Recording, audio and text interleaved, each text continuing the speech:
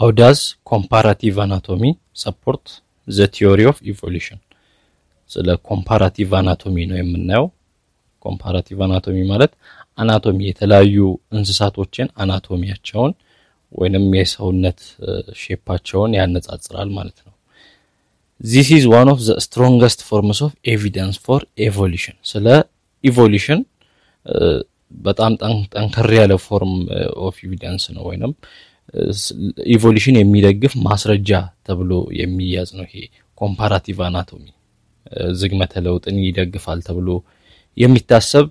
ሐሳብ ነው። Comparative anatomy looks at structural similarity of organisms and uses these to determine their possible evolutionary relationship. Comparative anatomy ቅድም እንዳልነው structural similarity የተለያዩ እንስሳቶችን structural similarity የሰውነታቸውን መመሳሰል ይወስድና ከዛ ተነስቶ ስለ በእነዚህ መሃል ስላለው የዝግመተ ለውጥ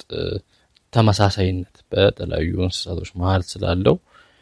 evolutionary relationship ግንኙነት ያጠናል ወይንም ያወራል። It assumes that organisms with similar anatomical features are closely related evolutionarily and that they probably share a common ancestor. ምን ብሎ ያስባል? ተመሳሳይ ቅርጽ ያላቸው ተመሳሳይ ሰውነት አካል ያላቸው እንስሳት በዝግመተ ለውጡ በጣም የተቀራረቡ ሪሌትድ የሆኑ የተዛመዱ እንስሳት ናቸው ብሎ ያስባል። ምናልባትም ኮማን አንሲስተር የጋራ የሆነ አያት ሊኖራቸው ይችላል ወይንም የጋራ የሆነ የዘር ግንድ አንሲስተር ሊኖራቸው ይችላል ብሎ ያስቀምጣል። Some organisms have anatomical structures that are very similar in form but very different in function. አንዳንድ ኦርጋኒዝሞች አንዳንድ እንስሳቶች አናቶሚካሊ ተመሳሳይ ስትራክቸር ቅርጹን ስናይ ሰውነታቸውን ስናይ ተመሳሳይ ስትራክቸር ይይዛሉ ግን የተለያየ ስራ ነው የሚሰራው የአካል ክፍላቸው። We call such structures homologous structure. እንደዚህ አይነት ስትራክቸርን homologous structure እንላለን። ምን አይነት ተመሳሳይ ሆኖ አካሉ ስናየው ተመሳሳይ ሆኖ ግን ለተለያየ ዓላማ የሚጠቀሙበት ከሆነ ይሄ homologous structures እንላለን። Because they are so similar, they indicate an evolutionary relationship and a common ancestor of the species that possess them. እና ቅድም እንዳልነው ተመሳሳይ የአካል ቅርጽ ስላላቸው ተመሳሳይ የሆነ አንሲስተር ኮማን አንሲስተር ሊኖራቸው ይችላል ተብሎ ይታሰባል። ወደ ኋላ በዝግመተ ለውጥ ወደ ኋላ ስንመለስ ደግሞ ሪሌትድ የሆኑ ይሄዳሉ። Perhaps the best known examples of homologous structures is the forelimb of mammals. ያው በጣም የሚታወቀው ስለ homologous structure በጣም የሚታወቀው ኤግዛምፕል የማማሎች የፊተኛው እጅ ሊሆን ይችላል እግር forelimb እጃቸው ወይንም እግራቸው የፊተኛው እና when examined closely the forelimbs of humans, whales, cats and bats are all very similar in structure. የሂዩማን የሰዎችን forelimb የካት የድመትን የwhale የአሳ ነባሪ የባት የሌሊት ወፍን forelimb በመናይበት ጊዜ በጣም የተቀራረበ ስትራክቸር አለው ወይንም በጣም የሚያመሳስል ነገር አለው ተብሎ ይታሰባል። እና የተለያየ ቦታ አለው። እቺኛዋ ሂዩመረስ ትባላለች። ከዚህ እስከዚያች ደግሞ ሁለት አጥንቶች አሉ። አንደኛው ራዲስ ይባላል፣ ሁለተኛው ኡልና ይባላል። ከዛዚህ ሪስት አካባቢ ካርፐል አለ። ከዛዚህ ጋር ፌላንጂስ አለ፣ ጣቶች አምስቱ ጣቶች እና ተመልከቱ ተመሳሳይነታቸው። ሂዩማን ይሄ የሰው ነው፣ ይሄ የድመት ነው፣ ይሄ የwhale ነው አሳ ነባሪ፣ ይሄኛው ደግሞ የባት ነው። The forelimbs of mammals are homologous structures. እነዚህ የማማሎች forelimb ምንድነው? homologous ነው። homologous structure ማለት ስትራክቸሩ ተመሳሳይነት ኖረው ግን የሚጠቀሙበት ዓላማ ሌላ ነው። different function ያለው ሂዩማን አሁን እጃቸውን የሚጠቀሙት ለመያዝ ምናምን ነው ነገሮችን ካት የምትጠቀመው ለመራመድ ነው ይሄንን ዌል የሚጠቀመው ውሃ ለመቅዘፍ ነው ለመዋኘት ነው ባት የሚጠቀመው ለመብረር ነው አያችዋ ምንም እንኳን ስትራክቸራቸው የመመሳሰል ባህሪ ቢኖረው ግን የተለያየ ስራ ነው ያለው ስለዚህ ተመሳሳይ ስትራክቸር ኖሮ የተለያየ ስራ ሲሰራ ምንድነው የሚባለው ይሄ ሆሞሎገስ ስትራክቸር ነው የሚባለው each possesses the same number of bones ተመሳሳይ ያጥንት ቁጥር አላቸው ከላይ እስከ ታች የመጣው ሂዩመረስ እዚጋም ተመሳሳይ የቦን ቁጥር አላቸው ራዲየስን ኡልናን ስናይ ኡልና ለዚህኛው ራዲየስ ይሄ ነው አያችሁ ተመሳሳይ ቁጥር ያለው አጥንት አለ በሁለቱም ላይ arranged in almost the same way ተመሳሳይ በሚባል መልኩ ነው ሊባል ይችላል አቀማመጡ ነው while they have different external features and they function in different ways አያችሁ ግን ውጫዊውን ስናይ ውጫዊ አካላቸውን ስናይ የተለያየ ኤክስተርናል ፊቸር ነው ያለው ያውን ውስጥ ያለውን አናቶሚውን አጥንታቸውን ነው ያየነው ውጭ ላይ ሆነ ይሄ ክንፍ ነው የባት ይሄ እንደ ያሳነባሪ የሚቀዝፍበት ነው የድመት ይሄ እግር ነው የሰው እጅ ነው እና የተለያየ ስትራክቸር ኤክስተርናል ፊቸርስ ናቸውና ለመስራት የሚጠቀሙበት አላማ የተለያየ ነው አርም ለሰው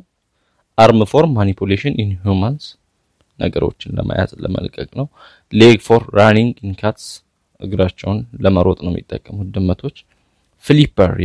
ያሳነባሪ flipper ይባላል for swimming in whales አሳነባሪ የሚጠቀመው ለመዋኘት ነው wing for flying in bats በባት ጊዜ wing ይሆናል ለመብረር ነው ክንፍ እና የተለያየ ኤክስተርናል ፊቸርስ አላቸው By comparing the anatomy of these limbs, scientists have determined that the basic pattern called pentadactyl limb must have evolved just once and that all organisms with this kind of limb are descended from that original type. They share a common ancestor. ስለዚህ ይሄን አናቶሚያቸውን በማነጻጸር ኮምፔር በማድረግ የነዚህ ሊምብ ምን ብሎታል ፔንታዴክታይል ሊምብ ማለት ባለ 5 ጣት ማለት ነው እዚህ ጋር ሁላቸው ፔንታ ማለት 5 ነው ባለ 5 ጣት እንዳላቸው ፔንታዴክታይል means 5 fingered ማለት ነው ባለ 5 ጣት አላቸው ባለ 5 ጣት ስላላቸው እንደዚህ አይነት ባለ 5 ጣት ያላቸው እንስሳት የሆነ ጊዜ ላይ ምን ያደረጉ ናቸው ኢቮልቭ ያደረጉ ናቸው ብሎ ያስባል ስለዚህ ምን ኦሪጂናል አንሴስተራቸው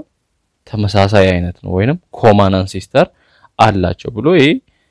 አናቶሚያቸውን ኮምፔር በማድረግ ያወራል The basic plan of a pentadactyl limb is starting from the body and working outwards ከሰውነት ይወጣል ወደ ውጪ ይወጣልና ሲንግል ሎንግ ቦን አለ ሂዩመረስ የሚባል ሰሉ ላይ እንዳየነው ከዛ ፔሮ ጥንድ የሆኑ አጥንቶች አሉ መጀመሪያ ሲንግል ሂዩመረስ የሚባል አጥንት አለ ከዛ ፔር የሆኑ ሁለት አሉ ራዲየስ እና ኡልና የሚባሉ ከዛ ካርፐል አለ ሜታ ካርፐል ከዛ ፌላንጂስ However comparative anatomy needs to be used carefully as evidence for evolution ነገር ግን ኮምፓራቲቭ አናቶሚ ይሄ ኮምፓራቲቭ አናቶሚያቸውን በማነጻጸር ኮማን አንሴስተር አላቸው የሚለው በትክክል በጥንቃቄ ነው መጠናት ያለበት ለኢቮሉሽን ለዝግመተ ለውጥ ማስረጃ ለመሆን sometimes organisms have structures that function in very similar ways however አንዳንድ ጊዜ ደግሞ በተመሳሳይ መንገድ የሚጠቀሙ እንስሳት አሉ ስትራክቸራቸው ለተመሳሳይ ስራ የሚውል የአካል ክፍል አለ however morphologically and developmentally these structures are different ነገር ግን ውስጣቸውን ስናይ አናቶሚያቸውን ስናይ ወይንም አስተዳደጋቸውን ስናይ የተለያየ ነው አናቶሚያቸው ወይንም ቅርጻቸው የተለያየ ሆኖ ግን ተመሳሳይ ስራ ነው የሚሰራው በተለያዩ ኦርጋኒዝሞች ላይ ይሄን ደግሞ ምን ብለን እንጠራለን? አናሎገስ ስትራክቸር ብለን እንጠራለን። ምንድነው? ተመሳሳይ ስራ የሚሰራ ሆኖ የተለያየ ሲሆን አናቶሚ ወይንም ስትራክቸሩ የተለያየ ሲሆን because they are so different structurally even though they have the same function they cannot indicate that two species share a common ancestor ምክንያቱም የተለያዩ ስለሆኑ ስትራክቸራቸው የተለያዩ ሆነው ግን ተመሳሳይ ፋንክሽን የሚሰሩ ቢሆኑም ይሄ ኮመን አንሴስተርን ያሳያል ማለት አንችልም። ዋናው አናቶሚው ነው። ቀደም ስትራክቸሩ ተመሳሳይ ሆኖ የተለያየ ስራ የሚሰራውን ሆሞሎገስ ስትራክቸር ብለን ነበር። አሁን ደግሞ ተመሳሳይ ስራ የሚሰራ ፋንክሽኑ ተመሳሳይ ሆኖ ግን ስትራክቸሩ የተለያየ ሲሆን ይሄ አናሎገስ ስትራክቸር ይባላል። For example, although the wings of a bird and a mosquito both serve the same function አያችሁ የወፍንና የትንኝን ክንፍ ውሰዱ ተመሳሳይ ነው ሁለቱም ስራቸው መብረር ነው ስራቸው ምንም እንኳን ተመሳሳይ ስራ ቢኖራቸው their anatomies are very different ነገር ግን የነሱ አናቶሚው የተለያየ ነው ስትራክቸሩ የትንኝንና የወፍን ክንፍ ስናይ የወፍ ክንፍ ውስጥ ምን አለ ቦን አለ በላባ ነው የተሸፈነው የሞስኪቶ ደግሞ ምንድነው አጥንት የለውም ዝም ብሎ ክንፍ ብቻ ነው አጥንት የለውም ውስጡ ላይ ላባ የለውም እንደ ፔስታል ያለ አይነት ነውና አያችሁ ስር መሰረቱ ወይንም አናቶሚያቸው የተለያየ ነው ስለዚህ አናቶሚያቸው የተለያየ ነው ምንም እንኳን ተመሳሳይ ስራ ቢኖረውም አናቶሚያቸው የተለያየ እስከሆነ ድረስ ኮመን አንሴስተር አለ ለማለት አንችልም እንደዚህ አይነት ስትራክቸሮችን አናሎገስ ስትራክቸር እንላለን ኢቮልቭ የሚያደርጉት ደግሞ ሴፓሬትሊ ነው ከአንድ አንሴስተር ሳይሆን ሴፓሬትሊ ነው ሌላው ኮምፓራቲቭ ኤምብሪዮሎጂ የሚባላል ይሄ ደግሞ እንዴት ነው ኢቮሉሽንን ዝግመተ ለውጥን የሚደግፈው comparative embryology studies the way in which the embryos of vertebrates develop before they hatch or born ከመወለዳቸው በፊት ኤምብሪዮ ማለት ያው ልጅ ነው ከመወለዱ በፊት ጽንስ ነው በጽንስ ጊዜ ምን አይነት ተመሳሳይነት አላቸው vertebrates የጀርባ አጥንት ያላቸው ኦርጋኒዝም እንስሳት ማለት ነው this development shows similarities which support a common ancestry አሁን ተመሳሳይነት ያላቸው ጽንሶች በጽንስ ጊዜ ተመሳሳይነት ያላቸው ኦርጋኒዝሞች ምናልባት ኮመን አንሴስተር ሊኖራቸው ይችላል የጋራ ከሆነ የዘር ግንድ ነው የዘር ግንዳቸው የሆነ ቦታ ይገናኛል ብሎ ነው ይሄ የሚያስበው ለምሳሌ እዚህ ጋር አስቀምጧል ሊዛርድ አለ ሊዛርድ እንደ እንሽላሊት ቶርቶይስ ኤሊ ፒግ አሳማ ሂዩማን አለ ኢርሊ ጽንሳቸው በጽንስ ጊዜ ኢርሊ በነበረው ጊዜ ወይንም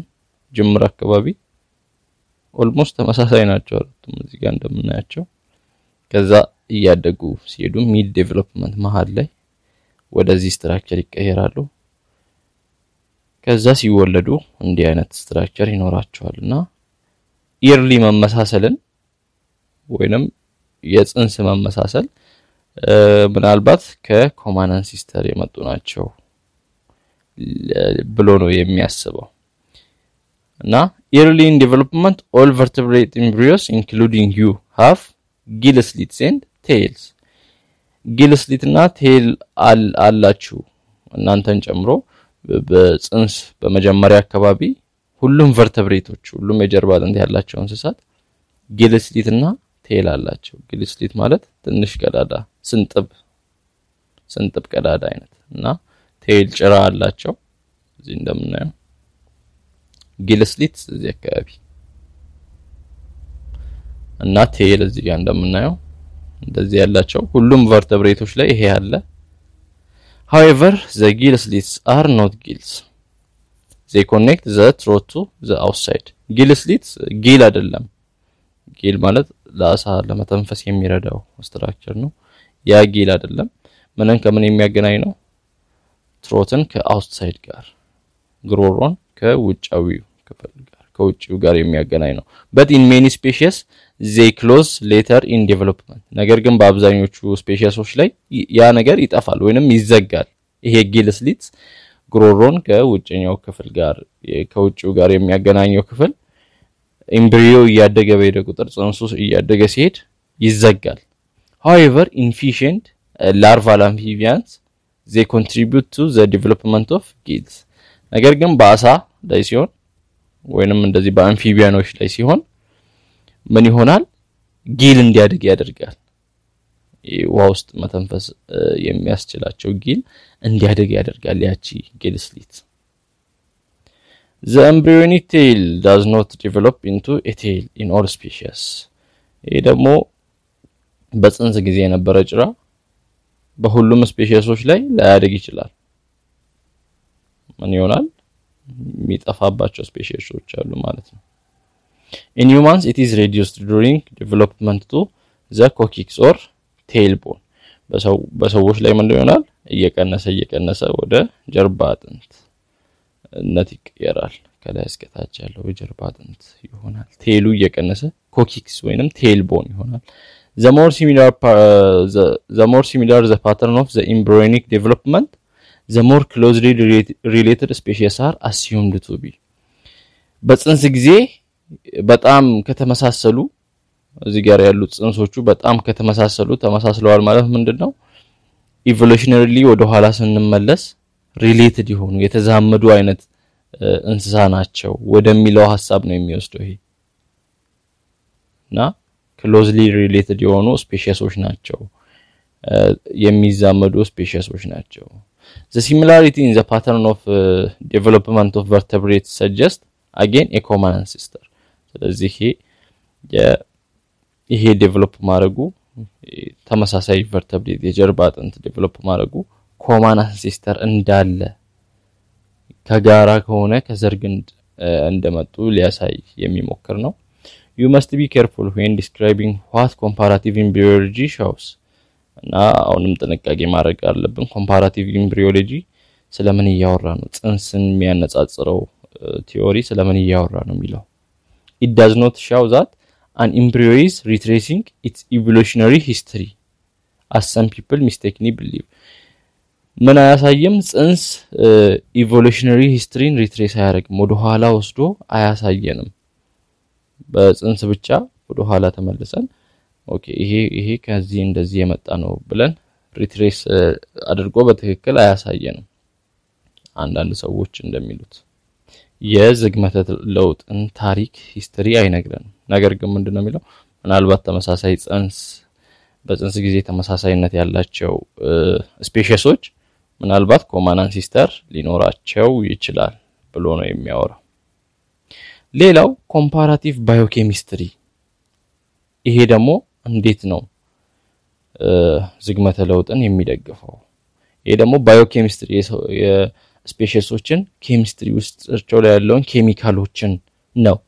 የሚያጠናው እንደ ዲኤንኤ ያሉትን various chemicals have been studied in order to find evidence of evolutionary relationships የተለያዩ ኬሚካሎች በስፔሺሶች ውስጥ የተለያዩ ኬሚካሎች ይጠናሉ ስለ ዝግመተ ለውጥ ማስረጃ ለማግኘት the idea behind this is that if organisms share very similar molecules and biochemical pathways then they must be closely related evolutionary ይሄ ሐሳብ ምንድነው የሚለው ስፔሺሶች ተመሳሳይ ሞለኪውሎችን ሼር የሚያደርጉ ከሆነ ውስጣቸው ላይ ተመሳሳይ ሞለኪውል ካለ ተመሳሳይ ባዮኬሚካል ፓዝዌይ ካለ ተመሳሳይነት ካላቸው ይሄ ምናልባት የተዛመዱ ያደርጋቸዋል እንስሳቶቹ chemicals that have been used in such analysis include DNA ምን አይነት ኬሚካሎችን ነው ቼክ የሚደረገው በእንደዚህ አይነት አናላይሲስ የመጀመሪያው ዲኤንኤያቸው ነው the base sequence of DNA from different organisms is compared ዲኤንኤያቸው ይነጻጸራል በተለያዩ ኦርጋኒዝሞች ላይ ያለው ሌላ ፕሮቲናቸው ፕሮቲን such as cytochrome C እንደ cytochrome C ያሉ ፕሮቲኖች እንደ ሄሞግሎቢን ያሉ ፕሮቲኖች cytochrome C ማለት found in the electron transport chain of respiration በrespiration የሚገኝ ነው ኤሌክትሮን ትራንስፖርት ቼን ኦፍ ሬስፒሬሽን ላይ የሚገኝ ነው እና እነዚህን ፕሮቲኖችን ኮምፔር በማድረግ which are compared in terms of amino acid sequences on hemoglobin ወይንም ፕሮቲን በአሚኖ አሲድ ሲኩዌንስ ነው compared የሚደረገው species that are very closely related have the most similar DNA and proteins በጣም የተቀራረቡ ስፔሺሶች ነው የሚባሉት ተመሳሳይ ወይንም የሚመሳሰል DNA እና የሚመሳሰል ፕሮቲን በውስጣቸው ላይ ያላቸው ማለት ነው those they are distantly related share fewer similarities ነገር ግን በጣም የተራራቁ ከሆኑ ትንሽ ሲሚላሪቲ ነው የሚኖረው በጣም ሲቀራረቡ ዲኤንኤያቸው ፕሮቲናቸው በጣም ይመሳሰላል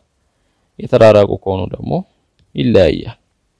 a comparison of DNA sequences shows that it is 99.9% certain that chimpanzees are humans የዲኤንኤ ኮምፓሪዥን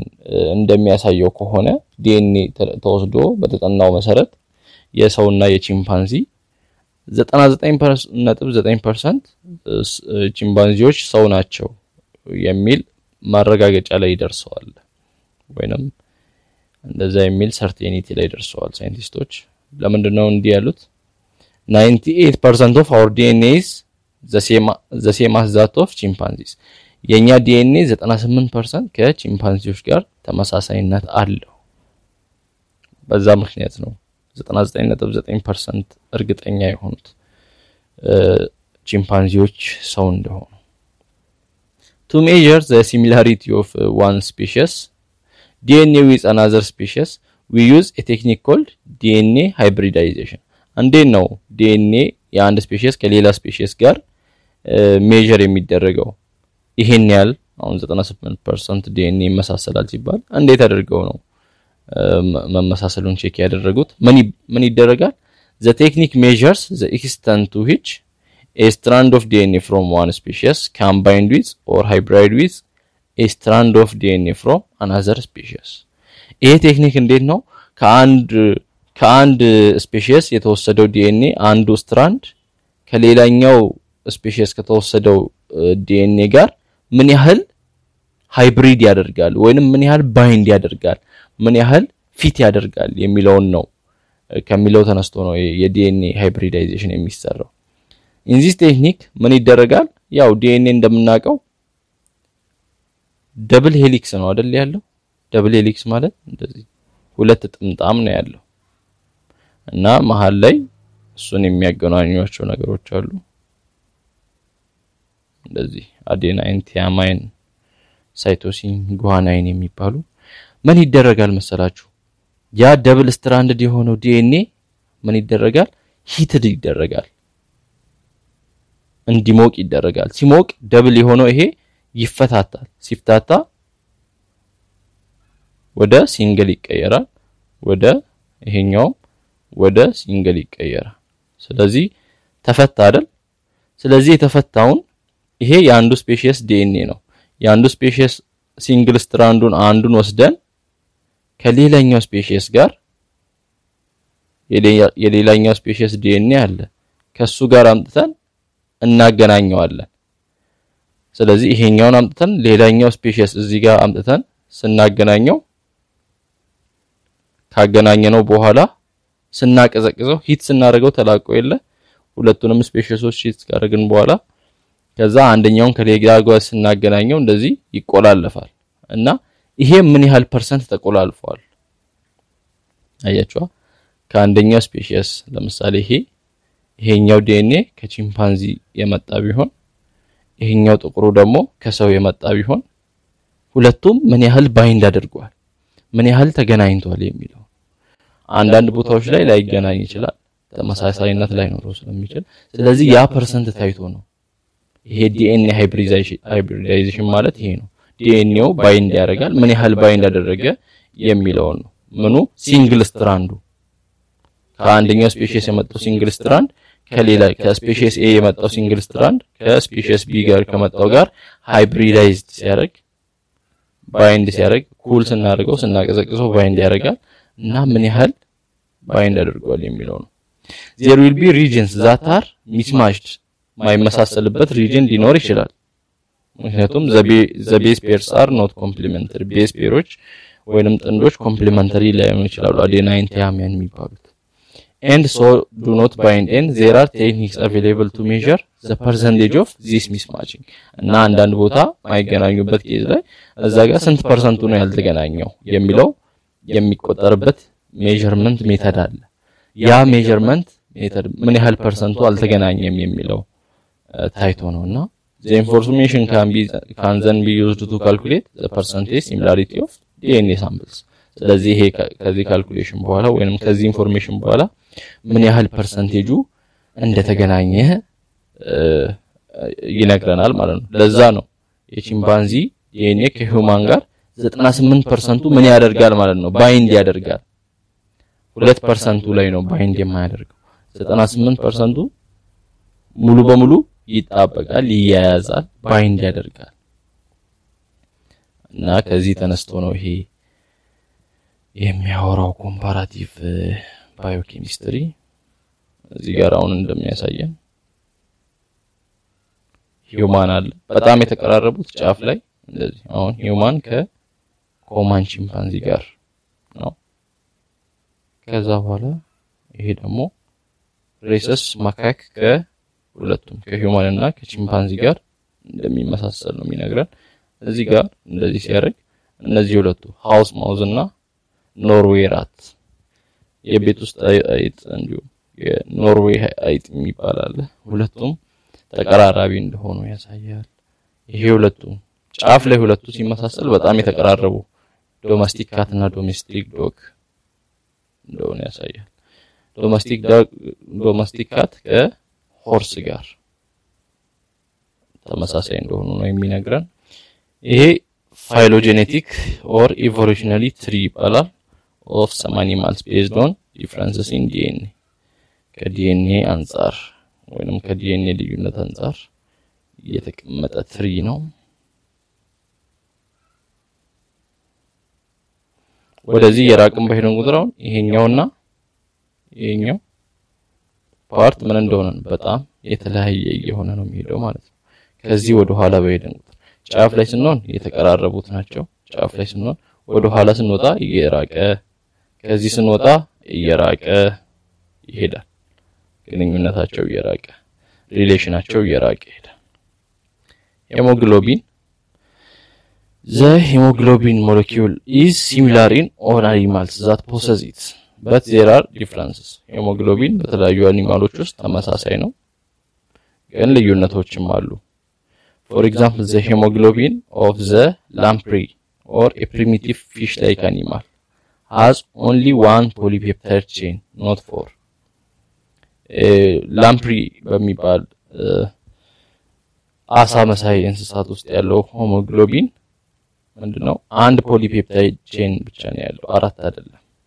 most animals have hemoglobin with four chains አብዛኞቹ ባለ አራት ቼን hemoglobin ነው ያላቸው but the chains do vary ነገር ግን ቼን ይሄ ሰንሰለቱ የተለያየ ነው ቼኑ የተለያየ ነው እዚህ ጋር 4.28 ላይ በመናይበት ጊዜ evolutionary relationship ያሳያል የአንዳንድ አኒማሎች shows differences in the amino acid sequences of alpha chain of human and several other animals alpha chain እዛ hemoglobin ውስጥ ያለውን alpha chain የሰውንና የተለያዩ ማካካ አለ እዚህ ጋር ዶግ አለ በርድ እነዛ የተለያዩ እንስሳቶችን ልዩነታቸውንና አንድነታቸውን ነው የሚያሳየው The diagram presented in such way as to show when the different animals may have diverged from the evolutionary line that leads to human ምናልባት ከተመሳሳይ መጣው ዳይቨርጅ ያደረጉ እንስሳት እንደሆነ ነው የሚያሳየው ይሄ የሄሞግሎቢን ስዕል እዚህ ጋር ሂውማን አለ ማካክስ እና number of amino acid differences between a human one ከሰው ጋር ያለውን የአሚኖ አሲድ ልዩነት በሚያሳይበት ጊዜ እዚህ ማካክ 8 ነው ዶግ 32 በርድ 45 እያለ ይቀጥላል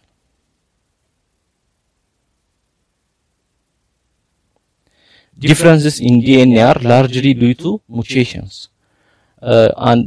የዲኤንኤ ልዩነት በዋናነት የሚመጣው ከምንድነው ከሙቴሽን ነው ሙቴት ያደርጋሉ ዲኤንኤዎች አንዱ ከሌላው ጋር ሙቴት ያደረገ እንደሚሄድ ነው ወይንም እየተቀያየረ እንደሚሄድ ነውና by using estimates of mutations rates biologists can calculate how long it might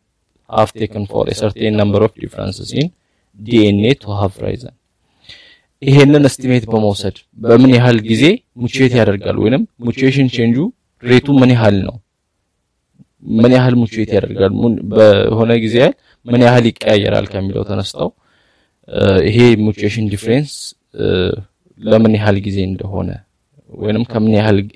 ጊዜ እንደፈጀ ቼክ ማድረግ ይችላሉ ማጥናት ይችላሉ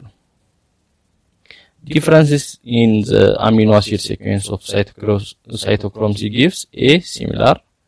picture እንግዲህ የአሚኖ አሲድ ልዩነት ምን ያህል እንደሆነ ያ ሳይቶክሮም ሲ ላይ ያለው የአሚኖ አሲድ ልዩነት ምን ያህል እንደሆነ እዚህ ላይ ማየት ይችላል the molecules that are used to show evolutionary relationships are those that are common to large number of organisms እነዚህ የምንጠቀማቸው ሞለኪውሎች ለብዙ ኦርጋኒዝሞች ኮማን ናቸው ዲኤንኤያቸው ፕሮቲን ስንጠቀም ነበር ልዩነት በተለያዩ ኦርጋኒዝሞች መሃል ያሉ ልዩነቶችን ቼክ ለማድረግ but clearly hemoglobin analysis cannot be used to include plants and algae in any phylogenetic tree ነገር ግን ፕላንቶችን አልጌዎችን ቼክ ለማድረግ ለመለየት አናላይዝ ለማድረግ ሄሞግሎቢን አናላይሲስን አንጠቀምም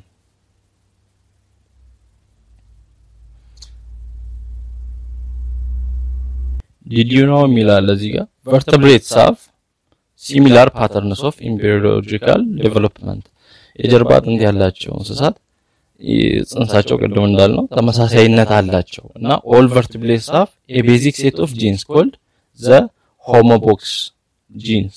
basic set of genes አላቸው መጀመሪያ ላይ መሰረታዊ ጂን የሚባሉ አሉ እነሱ homobox genes ይባላሉና that defines ምንድነው የሚያደርገው the basic body plan of a vertebrate መሰረታዊውን የቨርተብሬት የሰውነት ወይንም የሰውነት ፕላን ዲዛይን የሚያስቀምጥ ነውና this operates early in development to ensure that a backbone and a skull etc develop አሁን ይሄ ምንድነው ኢንሹር የሚያደርገው የቤዚክ በዲ ፕላናቸው ነው ወይም ይሄ ሴት ኦፍ ጂንስ የሚያስቀምጠው የስኩል የጭንቅላት ማለት ነውና የጀርባ አጥንት የባክቦን መሰረት ነው የሚጥለው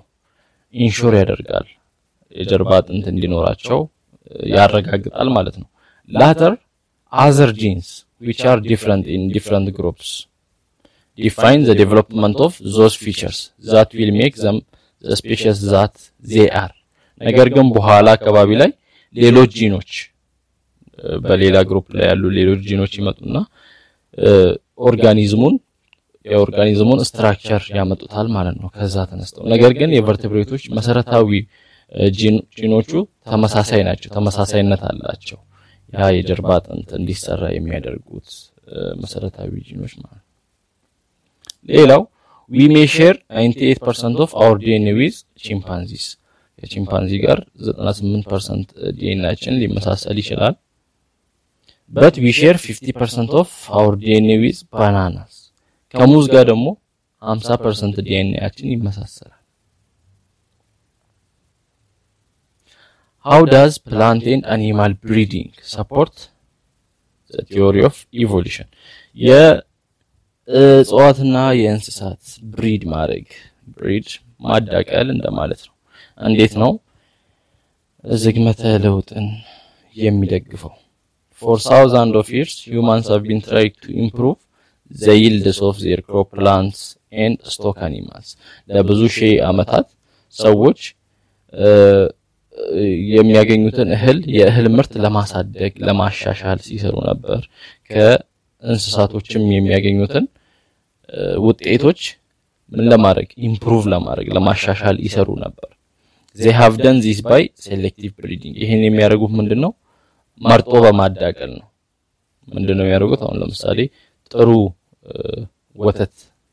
ያላት ላም ከሆነች ከዛ ላም በተወለደ በሬ ነው ሌሎች ላሞቻቸውን የሚያዳቅሉት ምክንያቱም ምርጥ ዘር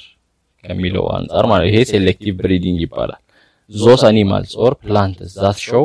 the desired traits for example high milk yield or large number of seed per pod are selected and mated አሁን ምንድነው እንስሳቶች ሲመረጡ ለምሳሌ ወተት ከተፈለገ በደንብ ወተት የሚሰጡ እንስሳቶች ወይንም እጽዋቶች ከተፈለጉ ደግሞ በአንዱ እጽዋት ብዙ ፍሬ የሚያፈራ አይነት ከሆነ እነሱ ይመረጣሉ ሴሌክትድ ይደረጋሉ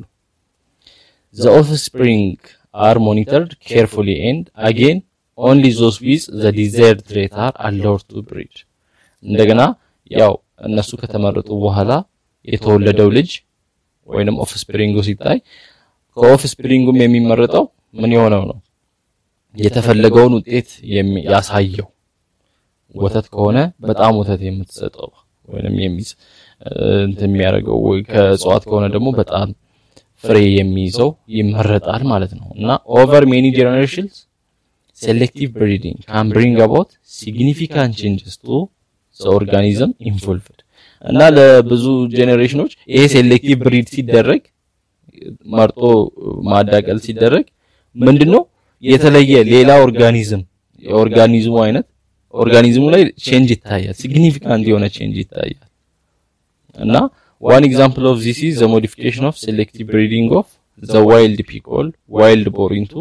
many different varieties of domestic pig የዱር ፒግ የሚባላል የዱር አሳማን ወደ ዶሜስቲክ አሳማ ሲቀየር ወይንም የቤት አሳማ ተደርጎ ሲቀየር እዚህ ጋር ዋይልድ ቢር ይታያል እና ሴሌክቲቭሊ ብሪድ ተደርጎ እዚህ ጋር የሰጠው አሳማ ነው የሚታየው ተመልከቱ ምን ያህል ልዩነት እንዳለው ይሄ ባለ ጸጉር ነው ይሄ ጸጉሩ የተለወጠ ነው እና ሴሌክቲቭ ብሪድ ሲደረግ ምን ያደርጋል ነው ስፔሺሱን ምን ያደርጋል ስፔሺሱ ላይ ለውጦችን ያመጣል እና if new variety can be produced by selective breeding in which human choose which individual will survive to breed then natural selection in which environmental pressure select which will survive to breed should also be able to produce new varieties and eventually new species ምን ብሎ ነው የሚያስብ ይሄ ሴሌክቲቭ ብሪዲንግ ምን ካመጣ ለውጥ ካመጣ እዛ እንስሳቱ ላይ ለውጥ የሚያመጣ ከሆነ ናቹራል ሴሌክሽን ደግሞ ለውጥ የማምጣት አቅም አለው አዳዲስ ቫሪቲዎች እንዲፈጠሩ አዳዲስ ስፔሺሶች እንዲፈጠሩ ሊያደርግ ይችላል የማድረግ አቅም አለው ሴሌክቲቭ ብሪዲንግ ማለት ሰዎች መርጠው አሪፉን መርጠው ሌላውን እየተው የሚሄዱበት ሂደት ነው እና አሪፉን ሲመርጡ የተለየ ኦርጋኒዝም እየተፈጠረ ነው የሚሄደው ሴሌክቲቭ ብሪዲንግ ይሄንን አዲስ ስፔሺሶችን መፍጠር ከቻለ ናቹራል ሴሌክሽን ምንድነው ኢንቫይሮንመንታል ፕሬሸር ነው ሰርቫይቭ የሚያደርገው ብሪድ ብቻ ነው የሚኖረው ሰርቫይቭ የሚያደርገው ይጠፋል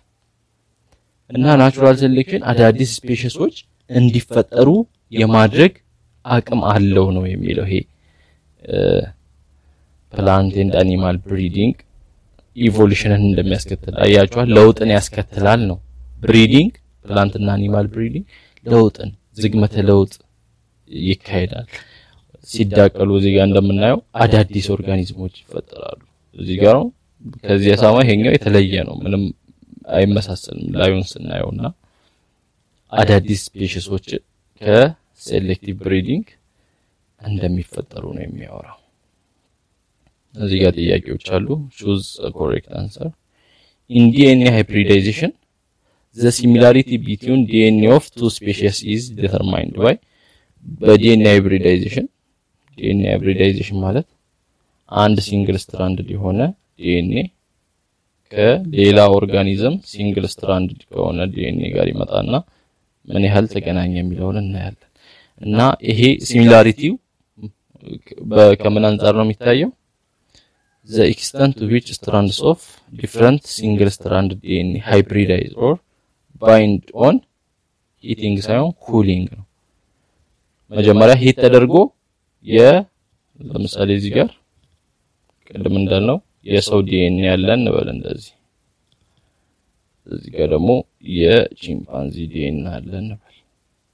እና ፔር ነው አይደል አንዱ ነው የተፈለገው ከዚህም አንዱ ከዚህም አንዱ ስለዚህ ከሰው አንዱን ለመውሰድ መጀመሪያ ሂት ይደረጋል ይሄም ሂት ይደረጋል ያኔ ይላቀቃሉ ከዛ በኋላ ከዚህኛው ሰማያዊውን የሰውን አምጥተን እንከታለን ከዚህም የቺምፓንዚውን አምጥተን ከከተትን በኋላ ሁለቱም እንዲጣበቅ ምንድነው ኩል ነው ኩል ሲደረግ ባይንድ ካደረገ ያ ሲሚላሪቲውን ያሳያል ቢ ነው the extent to which strands of the different single stranded DNA hybridized or bound on cooling similar ነው የምንለው ምን ያህል ተጣብቋል ምን ያህል ባይንድ አድርጓል ከተለያዩ ስፔሺሶች የመጣው ሲንግል ስትራንድ ዲኤንኤ ምን ያህል ባይንድ አድርጓል አንዱ ከሌላው ጋር የሚለው ያ ምንን ዲተርማይን ያደርጋል ሲሚላሪቲ በዲኤንኤዎች መሃል ያለውን ሲሚላሪቲ የሚወስነው እሱ ነው እዚህ ጋር ዲያግራም አለ ያው ፋይሎጄኔቲክ ትሪ ነው ይሄ ምን ያሳያል A ላይ species A is most closely related to species D ይላል እዚህ ጋር ያለው species A ከspecies D ጋር በጣም ሪሌትድ የሆነ ነው በጣም ርቋል አይደል በጣም ሪሌትድ የሆኑት እዚህ ሲቀርብ ነው ከዛ ወደ ኋላ እየወጣን በሄድን ቁጥር እየተራራቁ እዚህ ጋር እየተራራቁ ነው የሚለው ስለዚህ A እና D በጣም የተራራቁ ናቸው እንጂ የተቀራረቡ አይደለም ስለዚህ ፎልሱ ይሄ ነው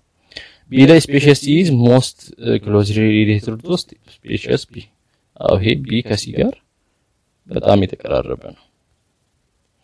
species B and C are equally related to species A B and C ከA ጋር equally related ናቸው እንደዚህ ካደረገ Bም Cም ለA በኩል መንገድ ነው ሪሌትድ የሆኑት species A is most distantly related to D A ከD በጣም ይራቀ ነው most distant ነው በጣም ተራርቀዋል ስለዚህ false የሆነው A ነው the theory behind using protein biochemistry to classify organism is protein biochemistry ምንድነው የሚለው the more similar the proteins the more closely related the organisms ፕሮቲናቸው በጣም በተመሳሰለ ቁጥር ኦርጋኒዝሙ ሪሌትድ የሆኑ ናቸው የተዛመዱ ናቸው ይላል the extent of the similarity of proteins measures how long ago species diverged የፕሮቲን መመሳሰል በምን ያህል ጊዜ ዳይቨርጅድ እንደሆነ ዳይቨርጅ ከሆነ ከተለያየ ምን ያህል ጊዜ እንደቆየ በጣም ተቀራራቢ ከሆኑ ብዙም ያልተራራቁ እንደሆኑ ነው ዳይቨርጅ ካደረጉ ብዙም እንዳልቆየ ነው በጣም የተራራቀ ፕሮቲን ቁጥር ካላቸው ወይንም ሲሚላሪቲያቸው የተለያየ በጣም ዲፈረንት ከሆነ ዳይቨርጅ ካደረጉ ረጅም ዓመት እንደፈጀ ይነግራል ትክክል ነው similar organisms will have similar proteins because they have similar DNA ተመሳሳይ ኦርጋኒዝሞች ተመሳሳይ ፕሮቲን ኖራቸዋል ስለዚህ ተመሳሳይ DNA ስላላቸው ማለት ነው ሁሉም ልክ ነው a fossil can be ቅሪተ አካል ምን ሊሆን ይችላል an imprint of a part of an organism ከኦርጋኒዝሙ የቀረ የሆነ ፓርት ሊሆን ይችላል እግሩ እጁ